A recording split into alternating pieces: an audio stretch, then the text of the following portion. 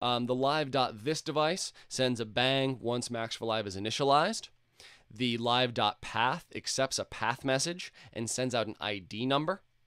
The live.object receives an ID number in its right-hand side, so it knows what object to manipulate, and then it can receive messages telling it what to do to that object. Remember, the live object model gives a list of all the possible messages that can be sent to live.object. The only thing we might need to do is set up a listener, which is what live.observer is.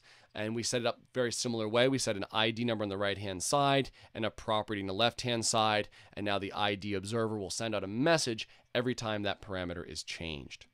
So that's the basic functionality of the patch. It's a really useful patch. I think it's laid out pretty well. Please download it, open it up, check it out. Try to break it and then try to fix it again. It really, Max is all about adding these little message boxes, seeing what's going on, seeing what messages are being passed around, and then kind of organically growing the patch. It's a really kind of fun real-time programming, and I hope this has given you a bit of insight on how we develop patches in Max for Live. Cheers.